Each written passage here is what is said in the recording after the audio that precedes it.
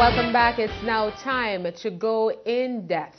Jamaicans will head to the polls next week, Thursday, to choose the party they believe is best suited to govern the country's affairs. Both political parties have presented their manifestos detailing their plans for the next 5 years. In this in-depth, we focus on the ruling People's National Party, PNP's manifesto. To help us examine the PNP's document, we are joined by political commentator Kevin O'Brien Chang and economist Dr. Davidson Darway. Thanks so much for joining us, gentlemen. Thanks for having me. Welcome.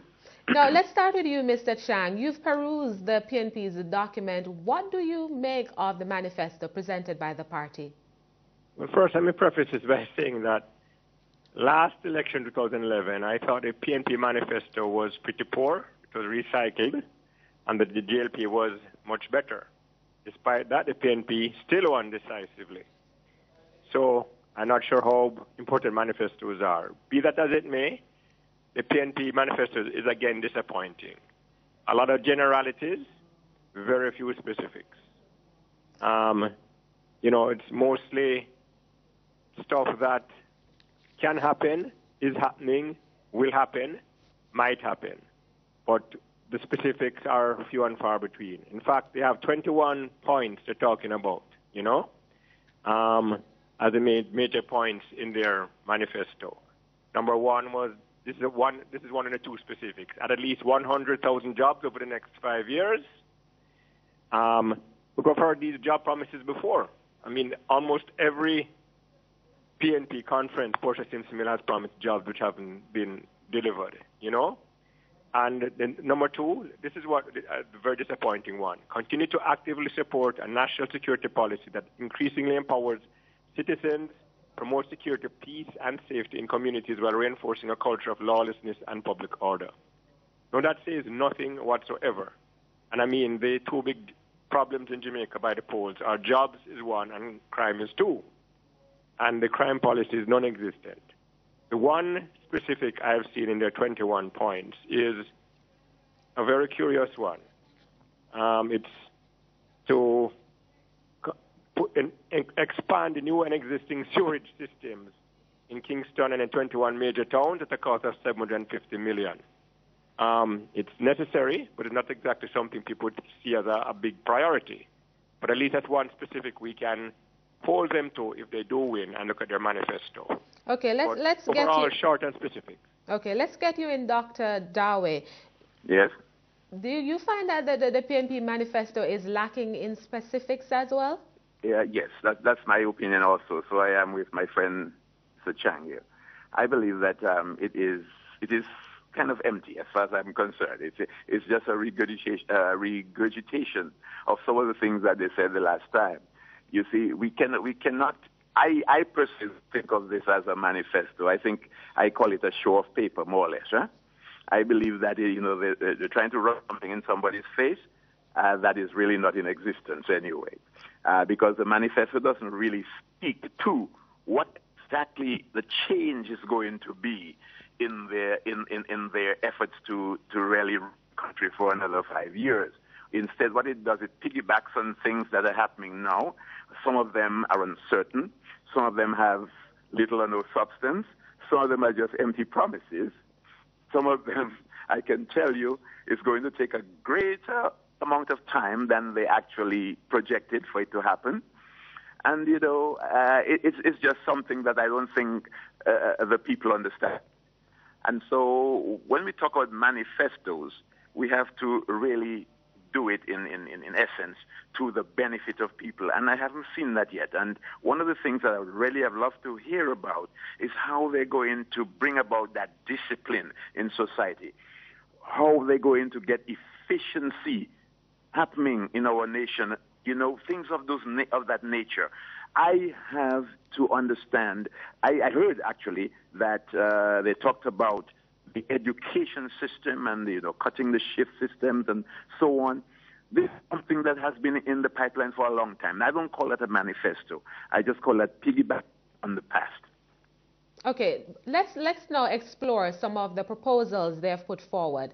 There's a pledge to lower the amount of taxes paid by Jamaicans, including reducing the personal income tax, GCT, and customs paid on consumer goods. What do you make of that? Is that feasible and achievable? Well, as I'm concerned, it could be achievable if we set the platform for it to happen. Remember, one of the biggest problems we have in Jamaica is unemployment.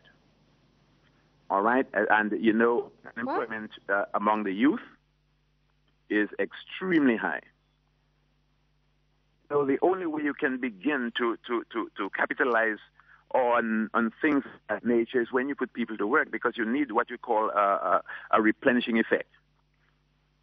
All right? You know, yes, we can say we're going to do this and do that, but, you know, it's only going to materialize if we set the basis for it. And so I am not too sure it would be something good if it does materialize, but I don't see how, because they haven't told me exactly how they're going to actually mobilize their resources to do such a thing. What about you, Mr. Chang? Yeah, well, as I say, if you promise to cut income taxes and reduce GCP and customs, by how much and when? Those are the natural questions. And to make a promise like that, or a statement like that without any specifics, it's meaningless. And that's what I find the problem with this manifesto. A lot of words, and they sound okay on the surface. You examine them, and they really mean nothing. Let me give an example. One of the things I look in these manifestos for, my pet thing is always crime and violence, security.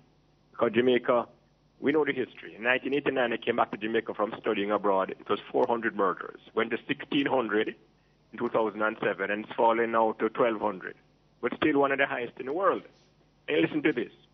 We will reduce crime and violence in a sustained way by developing and implementing public safety policies that balance crime prevention and law enforcement actions.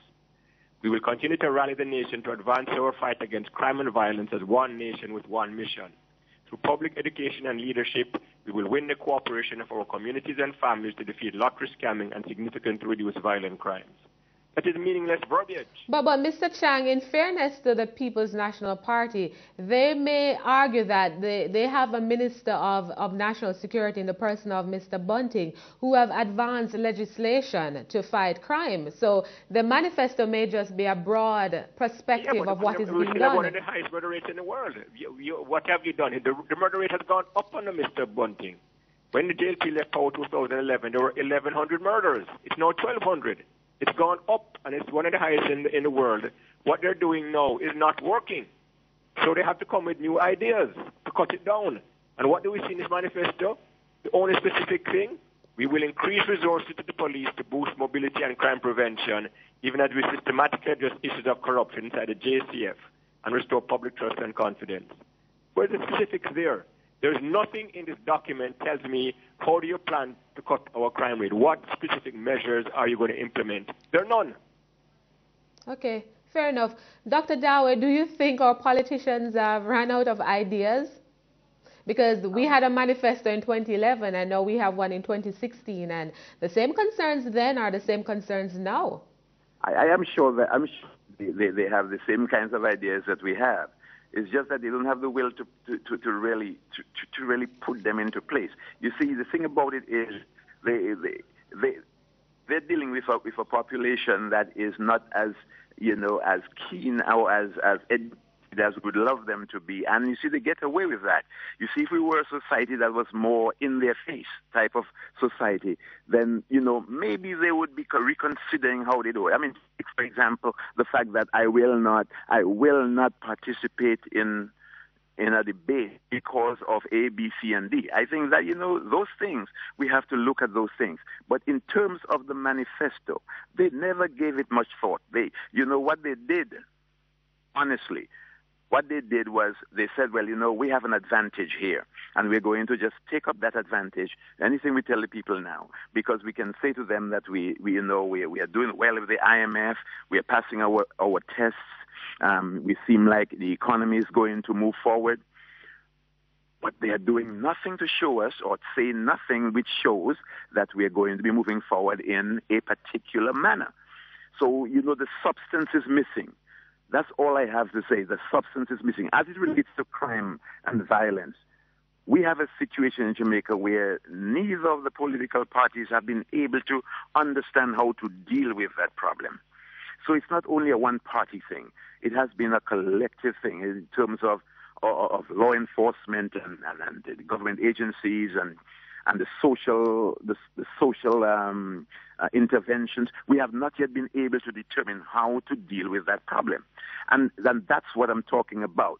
When you are creating a manifesto around crime and violence, you have to bring the entities responsible for bringing that solution to the fore. And you have to have discussions. So then you can do something that is substantial, something that is meaningful, and something that will last.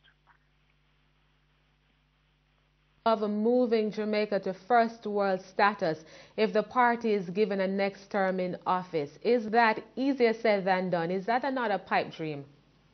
Honestly, give me a break. 1989, the PNP came to power. It's 2016 now, right?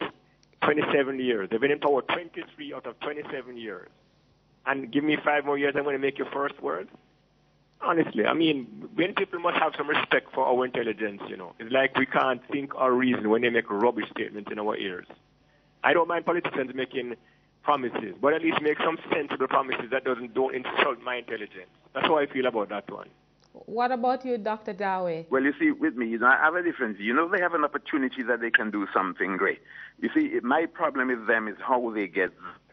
You know, I'm not into the political thing, but I'm a non-political person. I'm independent when it comes to those things. You know, you just say it as it is. The thing about it is, this is an opportunity that whoever gets into power has to push Jamaica forward. Regardless of the amount of time that they have spent in office, they have to now renew their resolve to make sure that Jamaica moves forward. And they have an opportunity.